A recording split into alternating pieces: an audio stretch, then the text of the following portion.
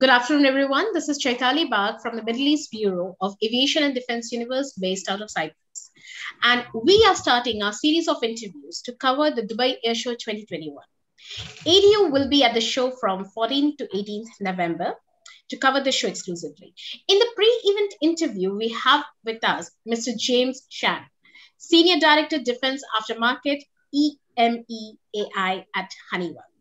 With the post pandemic world now opening up and all roads waiting to lead to Dubai from next Sunday, West Asia will be the cynosure of all eyes in the aerospace world, both civil and military. So, we welcome you to ADU's chat room. And now I request Mrs. Sangeeta Saxena, Editor ADU, to take the proceedings further.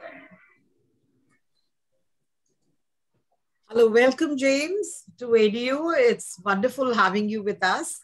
And, we've been waiting for this event. Honeywell, ADU is a company which is based out of India, and Honeywell has been a very major partner with India. And we've always covered it, and it's been now nearly 2 decades since we've been talking about Honeywell products in India. And it's wonderful for us to be talking this with you prior the Dubai Air Show, which we are covering. So welcome to the show. And we'll begin with our first question, which is, what is the market for Honeywell in the Middle East? Thank you for having me, first of all. The market for Honeywell in the Middle East has not changed as long as Honeywell has been working in the Middle East. Of course, I focus on our defense and space offerings and the management of that business in the Middle East. For Honeywell, we have a long history of providing the things that the solutions that Honeywell is known for are power generation, primary power plants, secondary power systems, wheels and brakes, mechanical and air and thermal, and all of our long-standing offerings.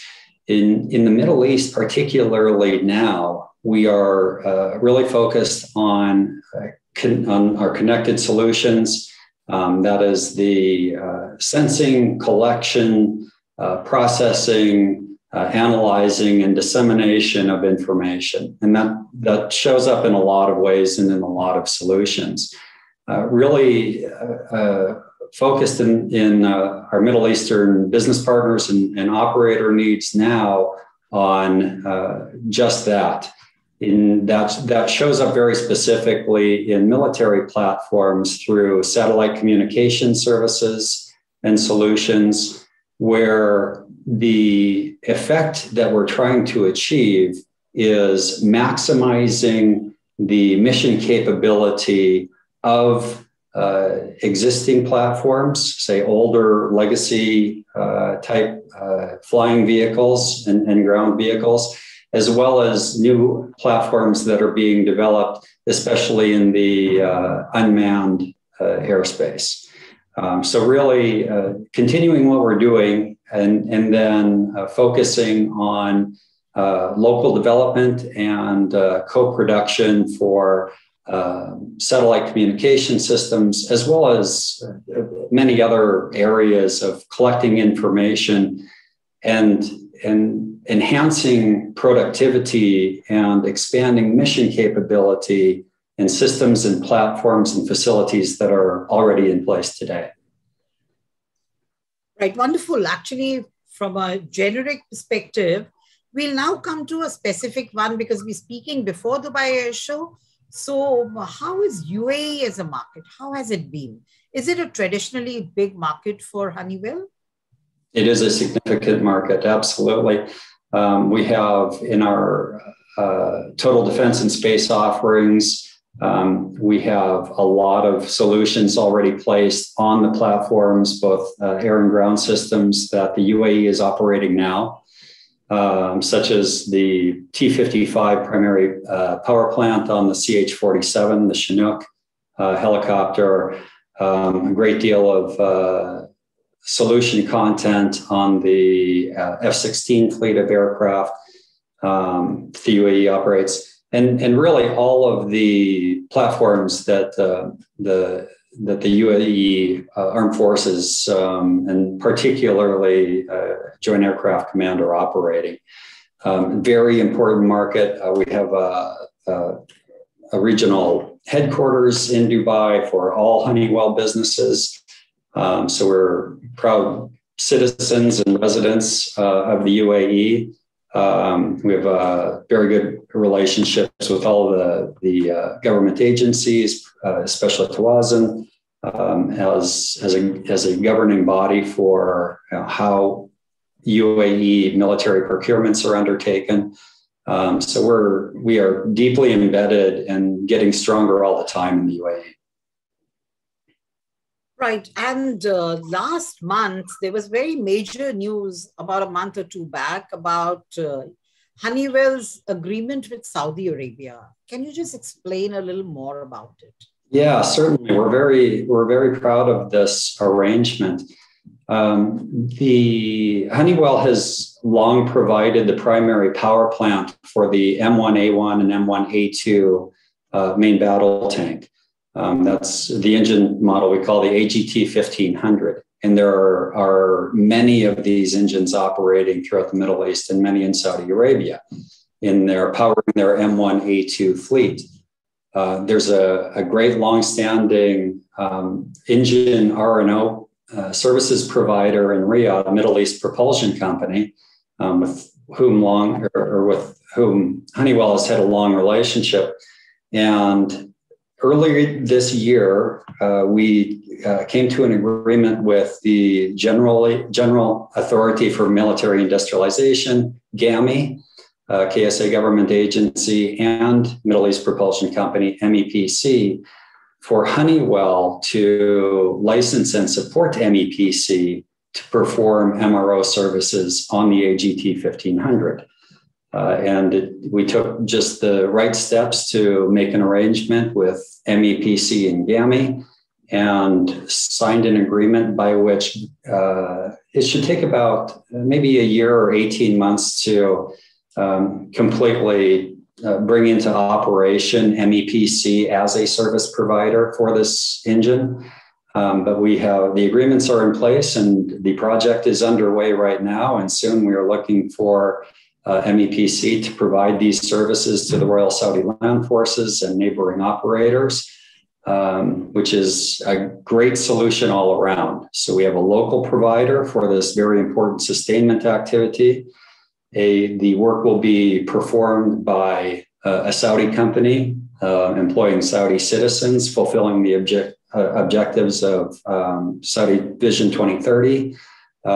It was a great way to strengthen our relationship with GAMI so that we can do more of these, both transfer of technology on legacy system and development of new solutions with local Saudi companies under the oversight of GAMI.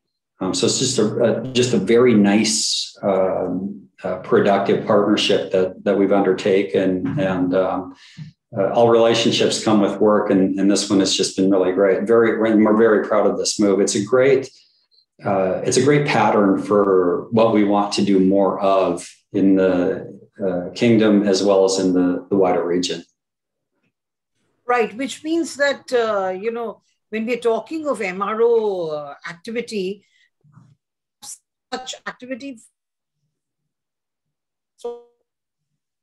the Middle East. And since you're heading the complete Middle East, which are the other contracts, other cooperations you have for, having your MRO activity for your engines in the region? Our MRO activities, that is a big one. Anytime, I will say that however we have the opportunity to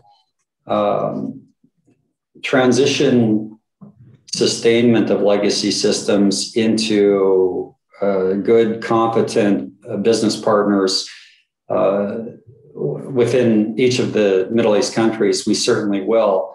We have a couple of other projects underway. It's a little early to talk about them. We haven't signed the deals, but I will say that our business partners certainly know who we are, and our government agencies certainly know who we are.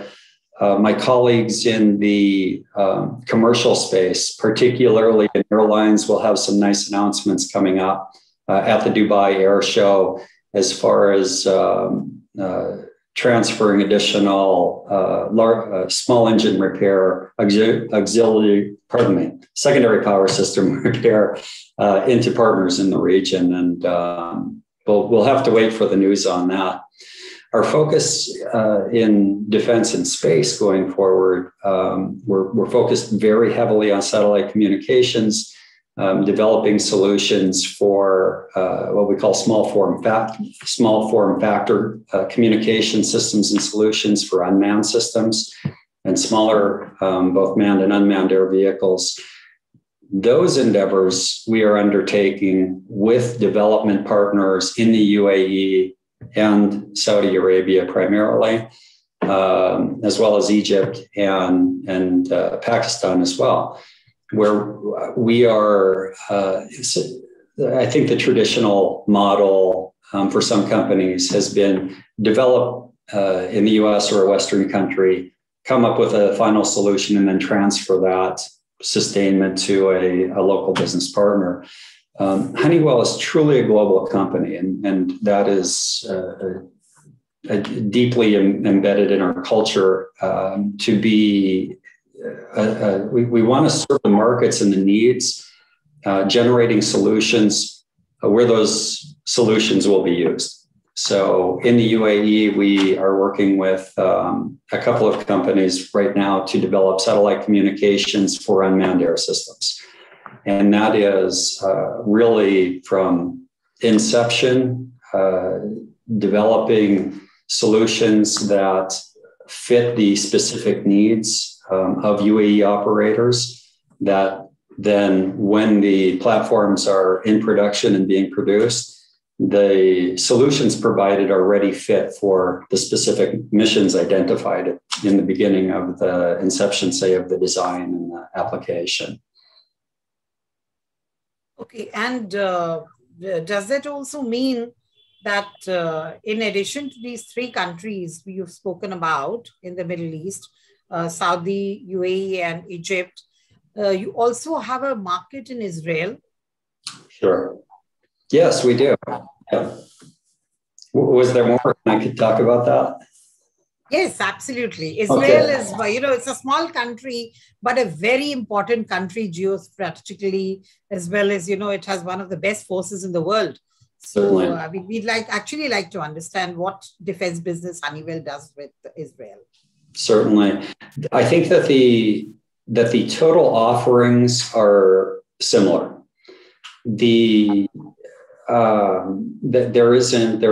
There are common platforms operating in Israel as there are in GCC countries, such as the F-15, that has a lot of Honeywell solutions on board in its design. So that has made Israel as an operator a very natural customer. And then the industry within Israel, such as Israel Aerospace Industries and Elbit and some of the longstanding Israeli defense industry companies that have been supporting the operator, become natural partners to Honeywell because they are local, serving the operator. And then as part of our MO, then we are working with those local support companies to transfer technology, build up their capabilities, bring the sustainment solution to the local operating environment.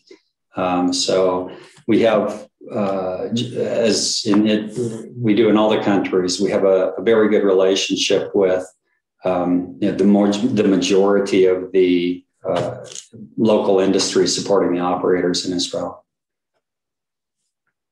And in addition to these countries, which are the other countries Honeywell has its businesses in the Middle East? You've got a big list of countries, So, and keeping in mind the volatile situation in the region. So, is there an increased demand? As the threat perception increases, does the demand increases? I'm not an expert in the the direct correlation of differences in threats and how that is then translating into defense budget formulation and requirements and like that. I think that I would say that we have, Honeywell has interests and we provide solutions in a broad industrial and consumer spectrum. So in oil and gas and refining and our materials processing solutions and safety systems, building management, airport design and solution development, and like that. We to varying degrees have a lot of work in all the countries. So whether we're regardless of what's happening in one industry sector, generally something is happening in another, such that we are always growing and always producing new solutions. As far as the defense spending that we've seen, I think that what's reported in Jane's and Teal and publications like that, with some ups and downs in defense spending based on COVID and generally what's going on in the region. I think that we've seen that and we've felt that pretty consistently. Very fortunately, our solution offering is very leading edge and very broad, so that we weather those ups and downs pretty well. And we tend to be out in front anyway, so that we're not in a position of having to be reactive as much to ups and downs in spending from year to year. I'd like to understand that in the region you head, what basically would be, like we are heading towards a show, the market post-COVID is now, becoming better. So what is going to be your future plan, which is the immediate plan? It's a plan which you are planning now, now that COVID is done with and things are getting better. So how do you plan to expand? What is the expansion you see in the region? Or because, the region is big. And do you see the scope for an expansion in the region? Or do you think that you've come to a sustainable limit and then you'll continue here at this limit? Sure. We'll never be done. And we have great new solution offerings. The condensed version is we want to help operators and ministries get the very most out of the platforms and systems and solutions that they've already procured. So we have really exciting solutions that are pretty new and designed specifically for military application. We were discussing briefly Honeywell's JetWave MCX satellite communications system is a beyond visual line of sight system that allows operators to transfer, process, use, and disseminate a lot of data comparatively, from ground stations to flying platforms to the Inmarsat satellite constellation, back to flying vehicles and ground stations. And this ability to send and receive and process and use a high volume of data at any one time is allowing operators to really expand the capabilities of legacy platforms, say a C-130 or a C-295 that has been flying around and maybe has been designed for a smaller mission set when it was designed and procured and been flying around for years. But to put a satellite communication system on board a C-130 or a C-295 like JetWave now greatly expands the abilities of the crew and the total mission capability of that platform. So we have a great interest. The United States Air Force has adopted the system on their C-17 fleet. Royal Australian Air Force has adopted it for their C-130 fleet. We are working with operators in the region now to adopt it onto their C-130 fleets. We're bringing our 757 outfitted with the JetWave solution to Dubai, where we will have a number of operators being able to fly around and see the solution that is being provided. Streaming data from ground to aircraft in real time, that is just watching it that instantly.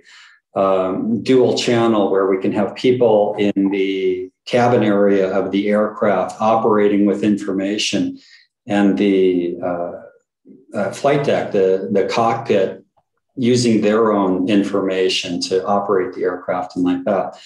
This opening up of this pipeline of data that can go up and down is really a step forward, a big step forward in expanding the capability of existing systems. It's just so cool to see, and we encourage you to see the videos, get on the aircraft if you can, and see what it can do. That's a very immediate, something we're doing now. It's just a very immediate step we're taking, where it takes a system that exists and just expands the capability, relatively low cost. And that's just exactly the thing we want to do.